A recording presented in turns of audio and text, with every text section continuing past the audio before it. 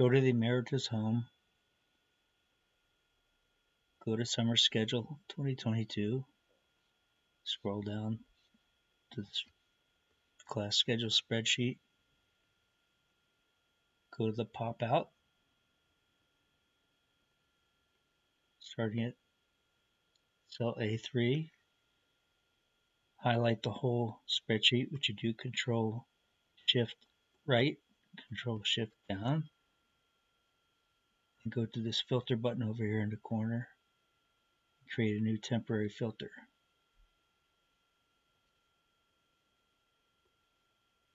Now it puts these filter buttons on top of here. You can change the display.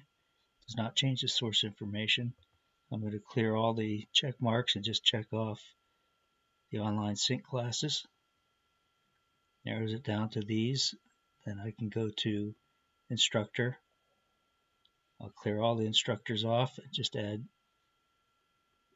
for example, Mary Burns classes. And there you have all the classes just that Mary Burns is teaching.